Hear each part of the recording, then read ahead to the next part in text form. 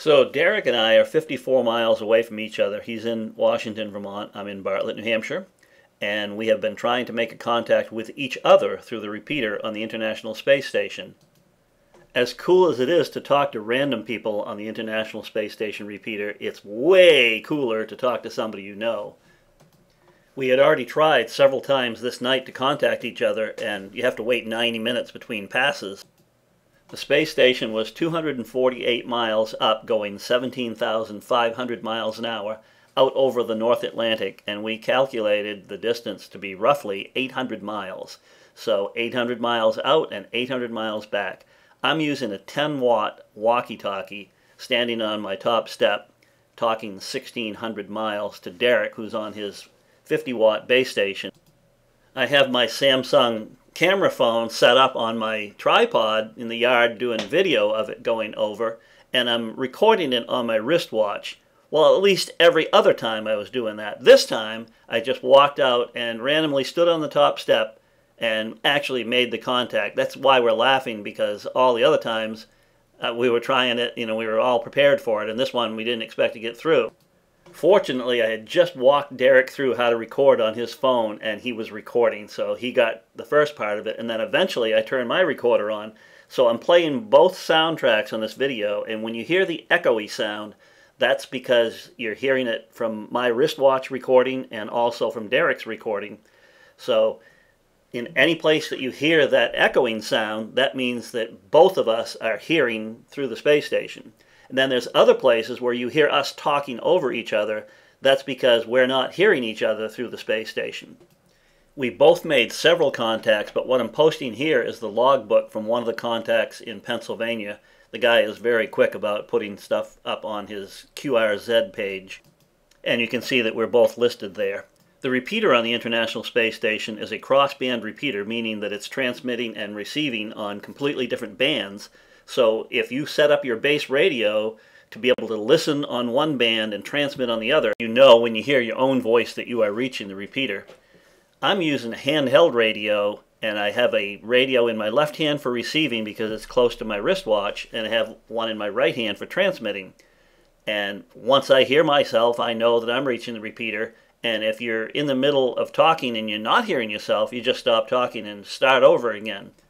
This was late at night, and it was the last pass I was going to attempt to contact it, so I didn't bring both radios with me, and I forgot to start the recorder on my watch. That's why we were laughing, because all the effort we put into it before, we were prepared, and this time, when we weren't prepared for it, we made the contact. And part of the reason that we made the contact is because it's way out over the North Atlantic, so people on the east coast of the United States are getting the best signal, and it's late at night, so other people have probably gone to bed too, so that cuts down on the amount of competition you have for making the contact. The map you see here is from a program called Orbitron, and it follows all of the satellites, so you can select whatever satellite you're interested in tracking, and it'll show you the 3 most recent passes. And it also shows you where the sun is shining in the world, and that is important sometimes because a lot of these satellites have solar panels on them, and when they get old, their batteries aren't holding up as well, and they don't want you to use them if the sun is not shining on them. One final thing, when you're watching the video, you'll see it tracking across the sky, and then all of a sudden you'll see it bump up and back up. That's because I am running the gimbal on my camera and moving the thing back so that it's not running off the screen. I just got the thing the other day, and I haven't learned how to use everything on it, so it's a little rough there, but you get the idea, so enjoy it. Kilo Charlie 1, Quebec, X-Ray Lima, FN 34. Kilo Echo 8, Whiskey India Yankee, QSL. Alpha Charlie 2, Kilo Uniform, Fox Mike 29.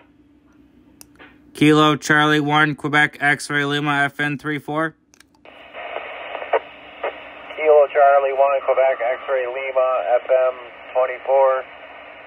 This is Kilo Echo 8, Whiskey India Yankee, QSL. QSL, FN 34, FN 34. Fox November 00. FN 34. Have a good one.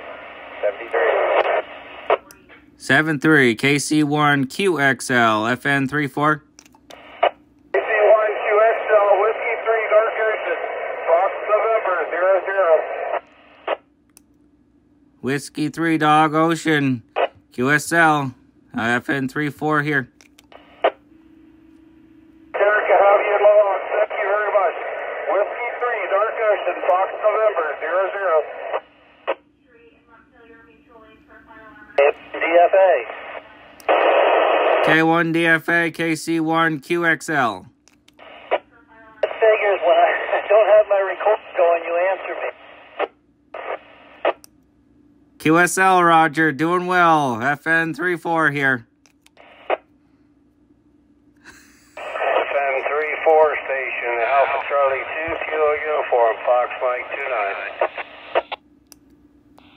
KC1 QXL here. Repeat call, please. 1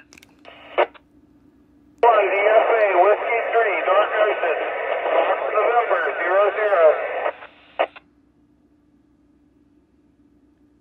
KC1 QXL, just one more time. I copied the Alpha station, again.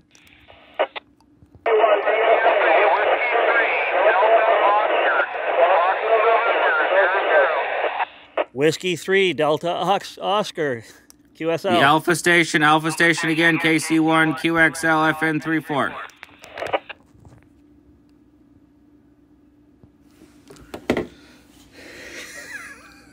Yeah, Roger did it. K1 DFA, New Hampshire. KC1 QXL K1 DFA. K1 DFA. That was pretty cool, huh?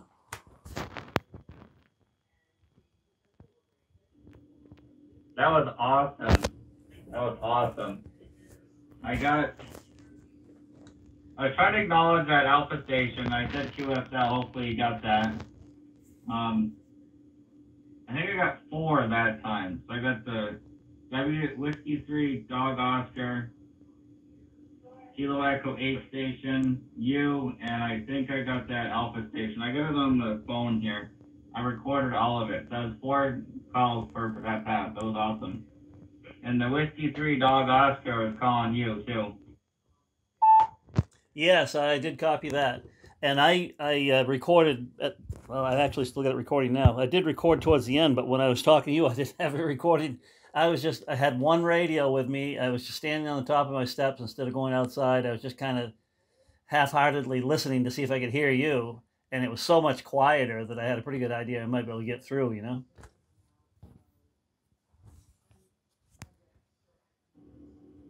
Yep, you're like, of course, you answer when you're not recording. That was awesome. I got it here on the phone.